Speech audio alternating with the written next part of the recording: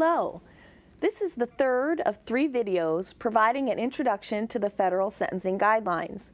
Part 1 provided an overview of the United States Sentencing Commission. Part 2 provided an overview of the federal sentencing guidelines and described the 3-step approach and the basic approach of the federal sentencing guideline system. In this video, you will learn about the basic structure of the federal sentencing guidelines and the initial application decisions that must be made for correct application for federal criminal defendants. As mentioned in Part 2 of the Introduction to the Federal Sentencing Guidelines series, the ultimate result of application of the federal sentencing guidelines is the determination of a sentencing range for an individual defendant. The sentencing table, as you can see on this graphic, plays a critical role in the sentencing of federal criminal defendants. The intersection of a particular point on the vertical axis, which provides a numeric proxy for the severity of the defendant's conduct in the instant offense, with a particular point on the horizontal axis, which provides a criminal history category based upon the severity of the defendant's prior criminal offenses, will provide the court with the applicable guideline range for a particular defendant. So, how does the court arrive at the sentencing range for a particular defendant? Well, that process is specifically outlined in the U.S. Sentencing Commission's Guidelines Manual. Let's review the Guidelines Manual itself. The manual is divided into 8 chapters. Chapters 1 through 6 are the chapters that are relevant for the determination of the guideline range for a particular offender. Chapter 1 of the manual outlines the instructions, definitions, and application principles to be used in the application of the federal sentencing guidelines. Chapter 2 provides the numerous offense guidelines for the many varied federal criminal offenses. The Chapter 2 guideline is based upon the federal offense of conviction and provides the basis for determining the offense level on the vertical axis of the sentencing table. Chapter 3 of the manual provides additional adjustments to the offense level based upon the defendant's conduct associated with the instant federal offense. Chapter 4 of the manual is the basis for the horizontal axis of the sentencing table. This chapter provides instruction on the determination of the defendant's criminal history category.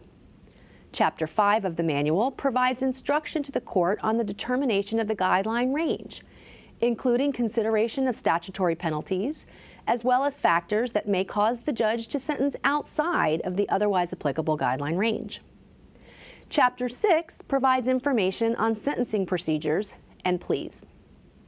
Chapters 7 and 8 are not used in the initial calculation of a defendant's guideline range for the instant federal offense.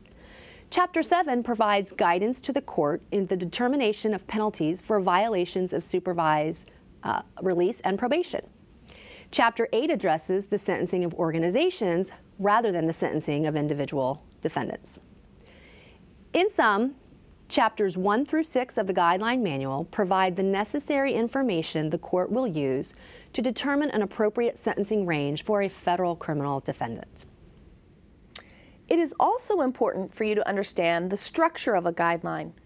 Each guideline in the manual, regardless of the chapter in which it's located, is cited in a particular way and contains specific parts. Let's review the guideline structure now. As you can see on this graphic, this is the proper citation for a guideline.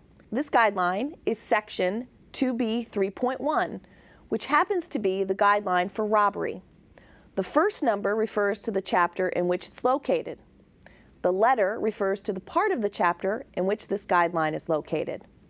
The next number, in this case 3, refers to the subpart of the chapter in which the guideline is located, and the final number, located after the point, is the guideline. This citation, therefore, refers to the first guideline in Chapter 2, Part B, Subpart 3. Each guideline in the manual and each chapter contains specific sections. We just took a look at the citation for an individual guideline.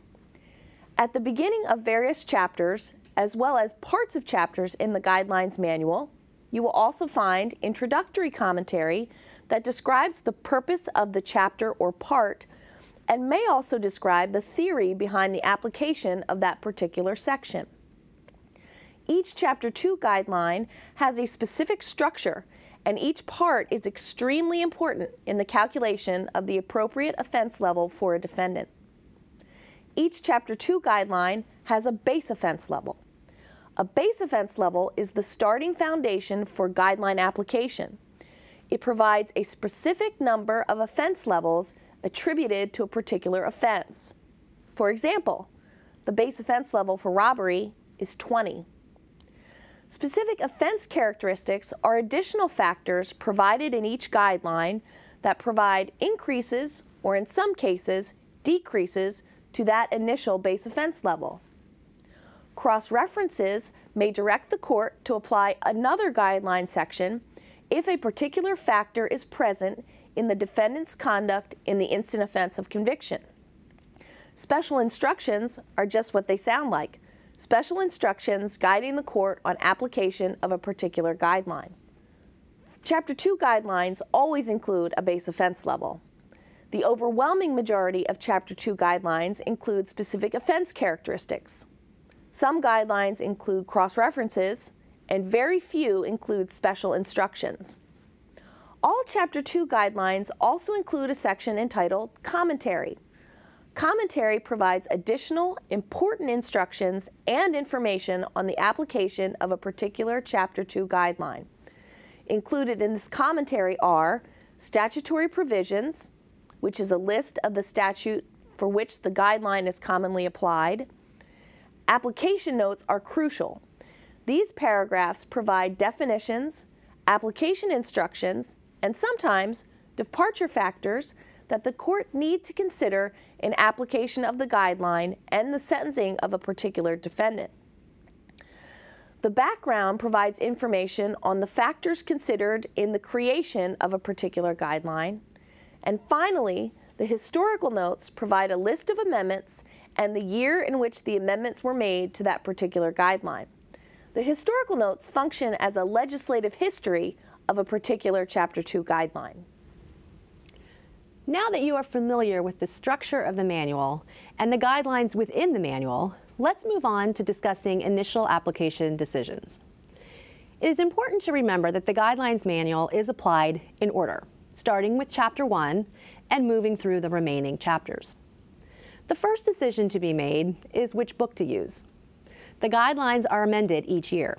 There is a Guidelines Manual for each year beginning in 1987. The basic rule is found at 1B 1.11 and is, use the manual in effect at the time of sentencing. However, if use of the manual in effect at the time of sentencing presents an ex post facto issue, the Guidelines Manual in effect at the time the offense was committed is to be used. Once the court determines the appropriate guideline manual, the next step is to determine the appropriate Chapter 2 guideline for the defendant's instant offense of conviction. Guideline 1B 1.2a states that the Chapter 2 guideline applicable to the offense of conviction determines the appropriate Chapter 2 offense guideline. To assist the court in this determination, the manual provides a statutory index found in Appendix A of the Guidelines Manual, the statutory index. This graphic provides an example of a listing at Appendix A. In the left column, you see a list of statutes of conviction. On the right, you see the Chapter 2 guideline corresponding to the offense of conviction. For the majority of the statutes listed, there is one guideline corresponding to a particular statute of conviction. However, as you can see, in the case of a violation of 18 U.S.C. Section 2113A, there are 4 guidelines that correspond to that statute. 2B 1.1, the theft guideline, 2B 2.1, the burglary guideline, 2B 3.1, the robbery guideline, and 2B 3.2, the extortion guideline. The reason that some statutes correspond to a number of guidelines is because that statute describes a range of criminal conduct.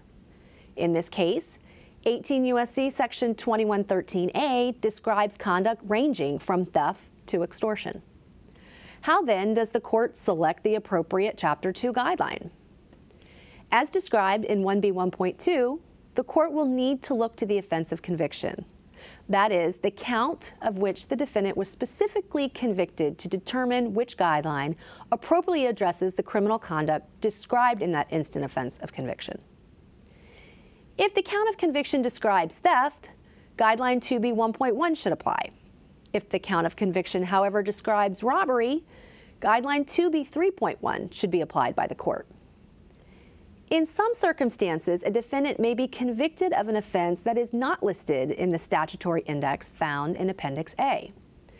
This does not happen often, but in a case in which the statute of conviction is not listed and therefore does not have a corresponding guideline, the court is directed in 1B1.2 to look to two particular guidelines for guidance. For felony offenses of conviction, the court will look to 2X5.1. For misdemeanor convictions, the court will look to 2X5.2 for instruction. For further instruction on specific guideline application, please look at our additional videos describing single count application, Chapter 3 adjustments, relevant conduct, and criminal history.